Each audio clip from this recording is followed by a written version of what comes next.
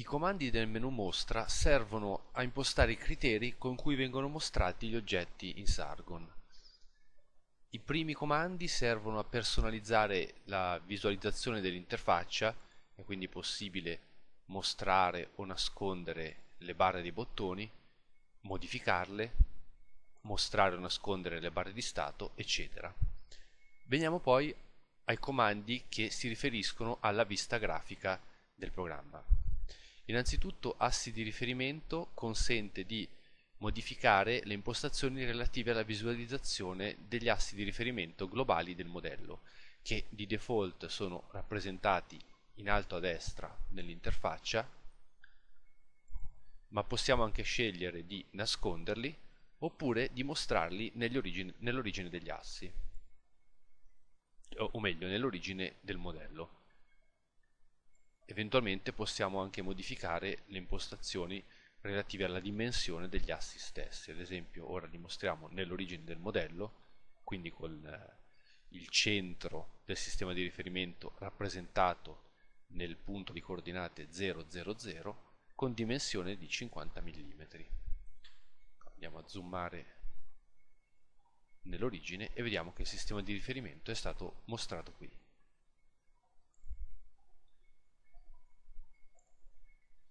Riportiamolo nella configurazione standard.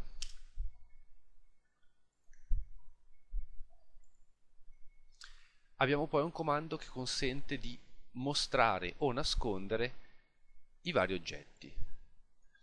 Ad esempio possiamo mostrare o nascondere i vincoli, oppure gli svincoli, le masse, le molle, le azioni e i nodi. Se togliamo la spunta alla casella vincoli, vediamo che non vengono più mostrati i simboli relativi ai vincoli nel nostro modello. Ciò non significa che i vincoli non ci siano più, semplicemente in questa configurazione non vengono mostrati.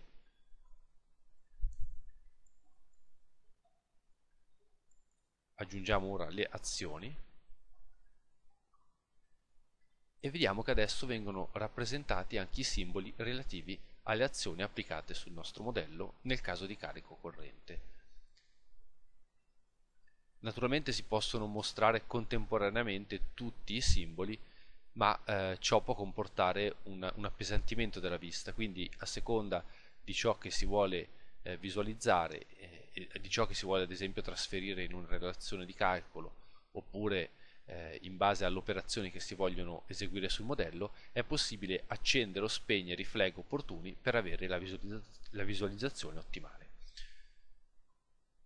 Come vediamo in questo caso di carico ci sono dei carichi distribuiti lungo gli elementi BIM. Sempre con il comando mostra oggetti, riferendoci sempre alla prima sezione, vediamo che c'è questa casella azioni sintetiche che consente di rappresentare i carichi distribuiti con una convenzione ridotta, cioè con un simbolo di una freccia e un cerchio che indicano la presenza di un carico distribuito o di un carico lineare in maniera diciamo concentrata, in modo che su una struttura molto grande con un passo di mesh molto fitto non ci siano troppe forze mostrate sul modello.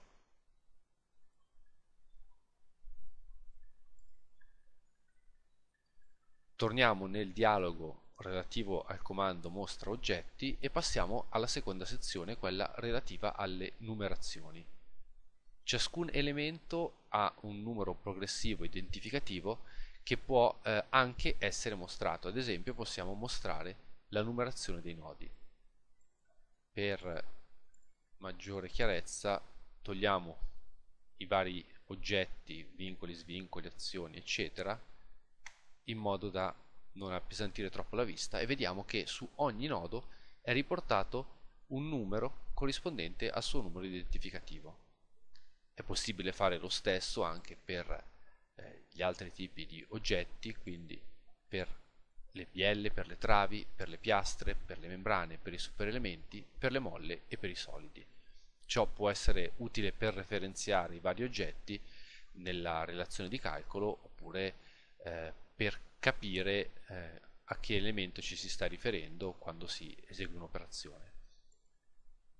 È anche possibile, analogamente a quanto visto per le numerazioni, mostrare i nomi degli oggetti. I nomi abbiamo già visto in lezioni precedenti che possono essere assegnati dall'utente secondo le proprie necessità e anziché visualizzare la numerazione è possibile visualizzare il nome che l'utente ha scelto di assegnare. Veniamo poi alla sezione etichette. Qui possiamo decidere di mostrare oppure no le informazioni relative alla sezione e al materiale assegnato agli elementi finiti. Di default sono entrambi disattivi, sempre per non appesantire la vista con troppi dettagli che lavorando normalmente non sono sempre necessari tutti contemporaneamente, ma all'occorrenza posso scegliere di mostrare ad esempio la sezione degli elementi e vediamo che non è immediatamente visibile alcuna stampa nella vista relativa alle sezioni. Questo perché bisogna selezionare gli elementi di cui si vuole mostrare la sezione nel serbatoio di selezione 3 che abbiamo già visto in una lezione precedente. Ecco, così facendo, quando un oggetto è selezionato nel serbatoio di selezione 3, a prescindere poi da qual è il serbatoio attivo in quel momento, se abbiamo spuntato la casella sezione verrà mostrata la sezione. Chiaramente possiamo ingrandire o modificare il font attraverso il comando Mostra font. Andiamo nella sezione chiamata appunto sezione, quindi forma sezionale. Possiamo scegliere il font per le travi, lo stesso per le bielle, per le piastre, eccetera. E in questo dialogo possiamo anche cambiare il font per gli altri dati come i numeri, i nomi, il materiale e altri dati rilevanti. E vediamo che così facendo il font e la dimensione del carattere sono cambiati. Chiaramente se selezioniamo tutti gli elementi ci saranno molte scritte. Se però noi nel serbatoio 3 selezioniamo elementi opportuni, ad esempio un tratto di colonna e un tratto di trave orizzontale, vediamo che soltanto per quegli elementi sarà stampata la sezione. In questo modo il colore degli elementi stessi ci aiuta a capire quali hanno la stessa sezione e sarà sufficiente una sola scritta HE240B per sapere che tutta questa colonna, così come tutte le altre colonne che hanno lo stesso colore, hanno quella sezione. In questo modo possiamo crearci una vista ad hoc che sia chiara e non abbia un numero eccessivo di stampe di nomi delle sezioni. E quello che abbiamo appena visto per le sezioni vale anche per i materiali, quindi se spuntiamo materiale, potremmo lasciare anche la sezione, in questo caso mettiamo solo il materiale, vediamo che viene cambiata anche correntemente la vista e vengono stampate ora le informazioni relative al materiale. Nella sezione dati numerici possiamo invece scegliere di mostrare o meno dei dati relativi alla lunghezza degli elementi, al valore del modulo delle azioni, alle coordinate dei nodi, ai coefficienti di libera inflessione beta, i fattori di riduzione dell'area, quindi i coefficienti ARED, gli spostamenti nodali, le azioni interne e le reazioni vincolari. Infine possiamo scegliere il formato con cui devono essere rappresentate devono essere rappresentati i valori numerici. In questo modo, con tutti questi controlli, possiamo scegliere la vista che più fa al nostro caso. Riportiamo la vista nelle situazioni con le impostazioni di default, quindi rimuoviamo l'etichetta relativa al materiale mostriamo vincoli, svincoli e azioni, o meglio, le azioni ora non mostriamole, e clicchiamo ok. Il prossimo comando è mostra dimensioni.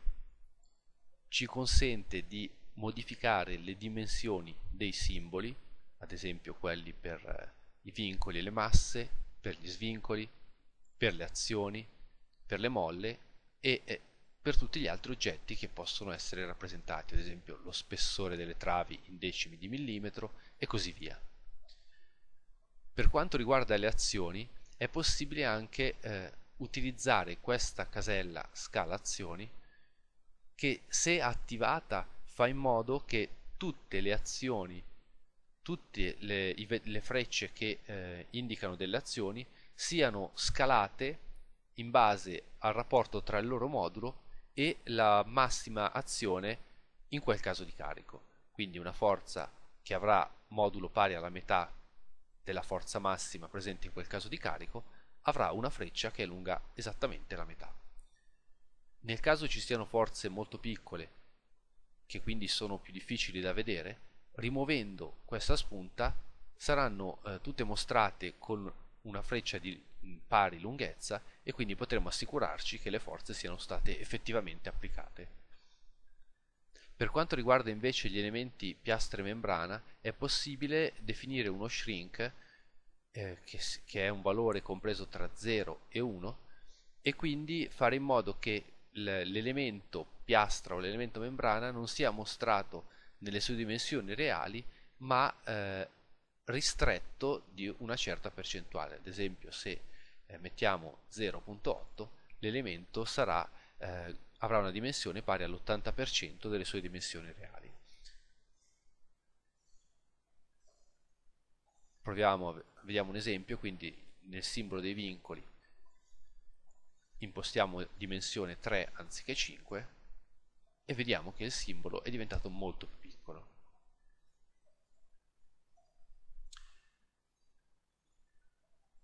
I comandi che abbiamo visto hanno comunque dei bottoni nella barra principale, quella sopra l'interfaccia, che sono appunto mostra oggetti, mostra simboli, dimensione simboli, eccetera. Al momento stiamo facendo vedere i comandi dal dialogo per seguire un ordine ben definito. Torniamo nel comando dimensioni, riportiamo la dimensione dei vincoli al valore di default e vediamo il successivo comando che è mostra colori. Qui possiamo scegliere un colore per ogni oggetto o ogni elemento dell'interfaccia grafica. Ad esempio, possiamo cambiare il colore di sfondo.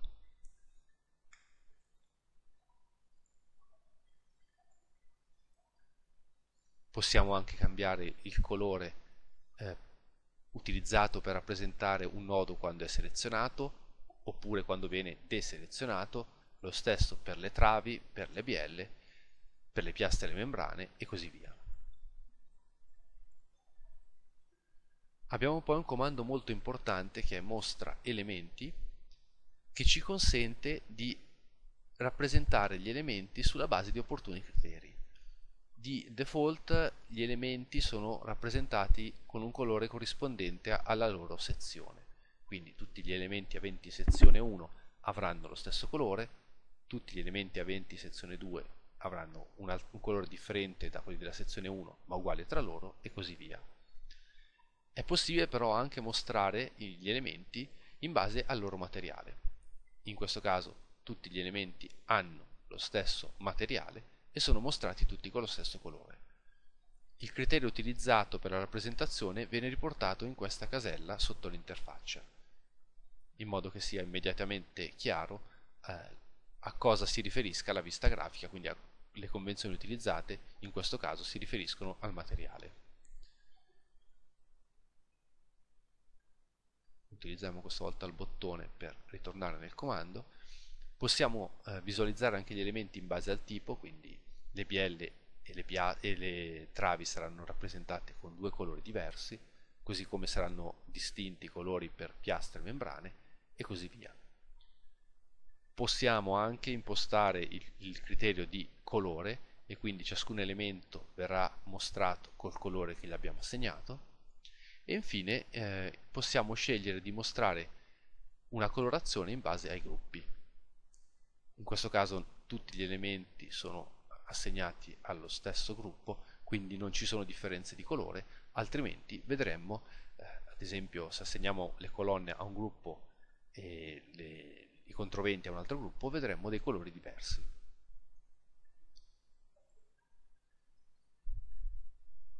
Abbiamo già visto il comando font, che serve appunto a definire il font da utilizzare per le varie scritte, e veniamo poi a un comando molto importante che è mostra orientazione. Questo comando ci consente di visualizzare sugli elementi il loro sistema di riferimento locale. Innanzitutto possiamo scegliere di mostrare l'orientazione su tutti gli elementi oppure solo su quelli selezionati. Questo può essere molto utile per non appesantire la vista o per concentrarci solo sugli elementi che ci interessano. Inoltre possiamo anche modificare le dimensioni degli assi di riferimento del sistema di riferimento locale. Le modalità di rappresentazione sono 4. La prima, quella partendo dal basso, quella di default, è nessuna rappresentazione, quindi l'orientazione non è mostrata. Abbiamo poi una rappresentazione sintetica, dove viene mostrato solo l'asse 2 degli elementi, completa, dove vengono mostrati tutti e tre gli assi del sistema di riferimento corrente, e dettagliata, dove viene mostrata un'immagine della forma sezionale posizionata in corrispondenza del baricentro degli elementi.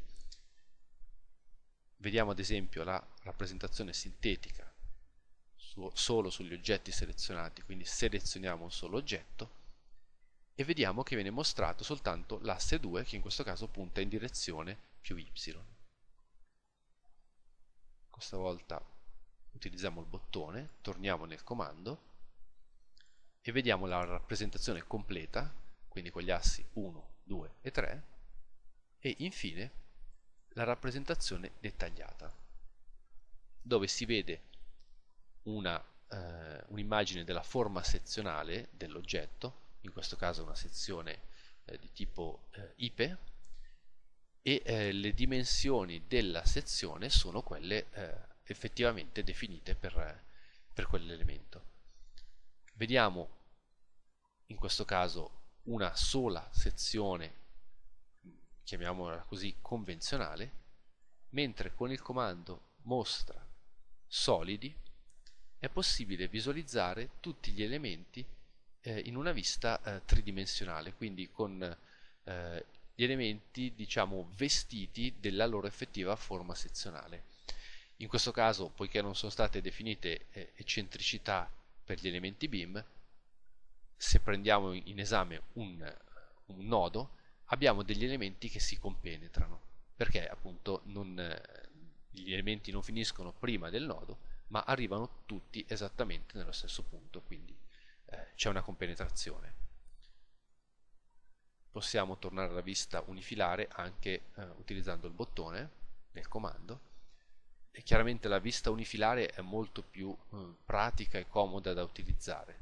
La vista solida può essere utilizzata per verificare l'orientazione degli oggetti o per ad esempio dare al committente un'immagine significativa e comprensibile di come è stata realizzata la struttura. La vista unifilare è molto più leggera e consente anche di visualizzare informazioni appunto relative ai nodi, alle forze, e quindi è più utile nel lavoro normale con Sargon. Associa colore è il comando che consente di associare un colore agli oggetti selezionati, che è poi possibile mostrare con il comando visto prima, quindi mostra colori. E infine abbiamo mostra spessori. In questo modello non ci sono piastre membrane, ma il comando consente di visualizzare gli elementi piastra membrana con colori diversi a seconda del loro spessore.